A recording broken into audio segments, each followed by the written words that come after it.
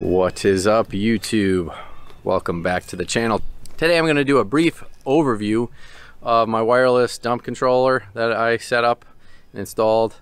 Walk you through kind of how you could do it yourself. It's installed already. Unfortunately, in hindsight, right, I should have probably made a video yesterday before I installed it so I could show you all the cables disconnected, kind of what it looked like, what I had to do to get it set up, and then the actual installation piece. But I didn't do that, so you're going to kind of just see the finished product and kind of show you how it is. If anybody has questions, make sure you post them in the comments and I'll try and answer them. I'll also put a link in the description of the winch remote. This thing's idling away. I'm so stoked to show everyone this. I did a short clip of this the other day, if you watched, but this is, so before I'd have to kind of go in here, pop the box open, get the controller out, but now I don't. So I'll go through a full overview of what I did. If anybody else is curious, I might wire up another one. So here's the remote, and I'm kind of anal when it comes to safety, security. So you'll notice, right, nothing seems to be happening. Weird, right? Like, why is that? And that's just the safety feature that I've added, because my only concern, the link will be in the description below, but this winch remote, wireless remote that I am using, it's only like 20 bucks. So I was a little worried quality control or maybe interference from other frequencies that could potentially cause the dump to go up randomly when I'm driving or something. So while I'm not, I would be concerned, right, from a safety standpoint of like hitting somebody or like damaging somebody's property. I would be concerned is like if this tarp is down and it tries to go up, it's going to bend this bar and break it. So that was one of the other concerns. So I added, this is just a switch. I don't know if you can see it or if you could see it right here on the outside. So all I have to do is hit that button, and then on the remote itself, if it focuses, it says out and in. So out is up,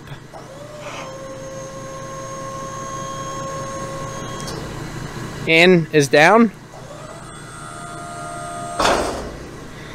and that is pretty much it. There's another remote that I showed in the short that's a little bigger. It has an on-off switch on the side. I like this one. It's small. It still has this little safety slide so you can't accidentally hit it. But paired with the safety switch, there's no way, this is accidentally ever going to dump while I'm driving or anything, because I physically have to get out and press that button. The other thing I thought of was, well, maybe I wired it to my flashers. So then I'd have to turn my flashers on, my strobes first, before it would allow me to, dump it. I could just see this being problematic, right? If I'm trying to do a nighttime drop and maybe the lights are in the way, or just every time I go to the dump, right, I'd have to turn the lights on when I'm back there, and it probably would get annoying to some people. So I figured I'd wire it up this way. All right. So before, right, like I said, I'd have to come in here, open the box up, which isn't really a pain, but then you're kind of stuck with your dump control. And I'll show everyone this now just because, right? Up, it's working. Down, works. So manual control, still there, still works. I didn't disconnect any of that. But basically, there's this wireless controller that I zip tied to a wire in here. There's, see if I zoom in, this blue little wire, this is the antenna.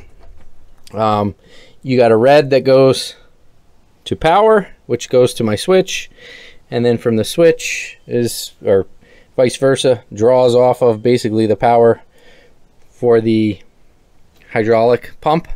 You got a black for your ground. This just goes over to a ground spot that I have, and then this has two wires. It has a white and a yellow. These wires, basically, I daisy chained off. You can't see it just because I wrapped them in electrical tape just to keep it somewhat watertight. But underneath this, in each spot, is a diode. And what that does is it prevents the power from drawing back. So the problem you have with the wireless remotes is, so when you hit up, right, this is up, would be this green or yellow wire, and then green wire.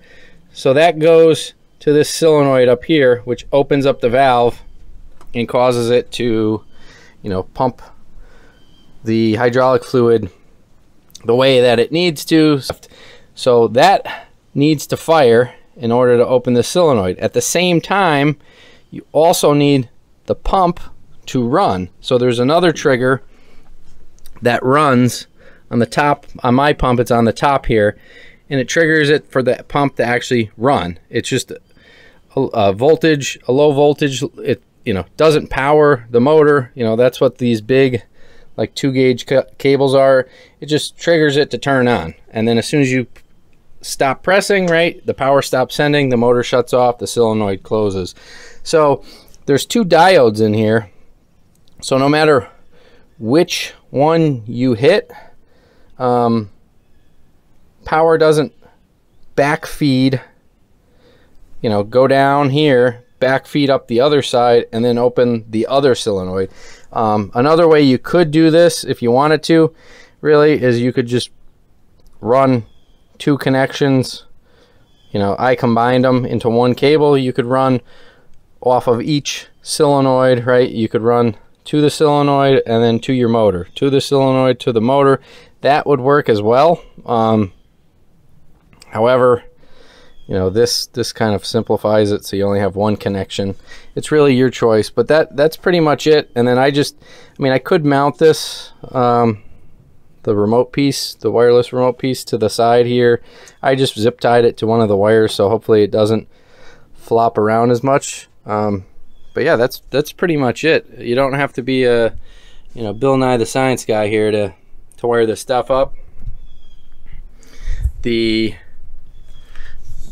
remotes themselves, I mean, it comes with the color-coded instructions to tell you what each wire does. It's just kind of making it work with your application. So this would work for, obviously mine's a Bison, you know, roll-off trailer, but it would work for any standard dump trailer. The solenoid connections and motor connections might be slightly different. They might be located somewhere else on your hydraulic pump. You would kind of have to backtrace those wires and try and figure out what each one did. And for me, I mean, the simplest way was I unplugged one, you know, hit up, hit down. Oh, down's not opening, the motor's still running, you know, and just kind of trace the cables out that way. That way I can make sure I didn't like reverse anything or fry anything. And then, you know, I hooked power to it just briefly for 5 seconds, hit the button to see if it went up, and then said, okay, I think this is gonna work. And then kind of hardwired everything properly. But yeah, it's definitely doable. I mean, if you have questions, post them in the comments below. Just today I used it for the first time at the dump, and it was actually pretty cool to have, because normally I'm stuck in that front section, and let me spin the camera around. So I'm stuck in the front section here, so I'll latch the door, right, fold the door open and latch it here, and then I kind of sit here and watch as it goes up to make sure the latch holds and the door doesn't somehow swing open, because I've had that happen before. But today I was actually able to walk back just like I'm doing now, stand back here, watch it go up, watch the stuff fall out of it, which was pretty neat. And then on top of that, same thing, like once I went in, I saw that. I mean, I could have just gotten the truck, but I wanted to, you know, kind of watch from a different angle for once, see what I'm missing out on. And so I watched the dump, got in, pulled forward, you know, could see the stuff falling out still. And then when it stopped, you know, I got out, immediately started to drop the back, because I still have to shut the door, so got out. By the time I got to the back corner to grab the door, I mean, the can was already back in its normal level position. So I just shut the door, locked it, boom, in the truck, and I'm going. One of the biggest pains for me dropping these off is once you drop the can, you disconnect the winch, but the rails are still like basically right into the rollers on the can, and I can't just pick the rails and set them back down, because what happens, well, it's going to hit the can, it's going to push the can back, depending on how close I am, I mean, and where the rails are. I mean, I could potentially hit the can and damage the can. So I usually always have to run into the truck, move it forward, you know, a few inches, put it in park, get back out. Then I can lower the hydraulics on it for the lift, and then put that stuff away, get in the truck, then start driving.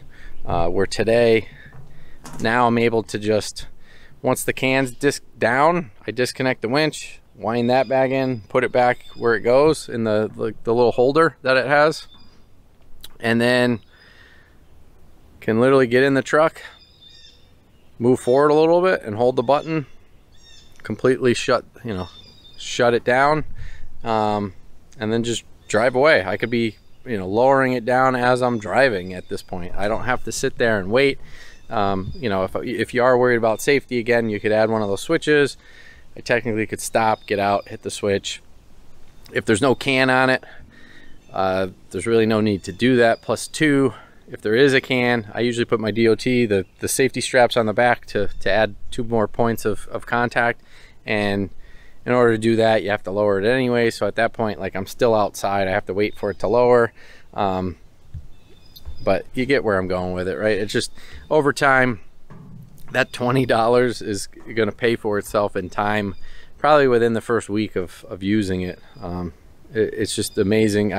I've had it for a while, and I wired it up, and I just haven't had the time to mess around with it. And I was a little nervous, you know, what if I screw it up? What if I fry the pump? You know, now my trailer doesn't work and I'd have to rush and fix that. So I've been kind of holding off, but the other day I'm like, today's the day, I'm gonna do it.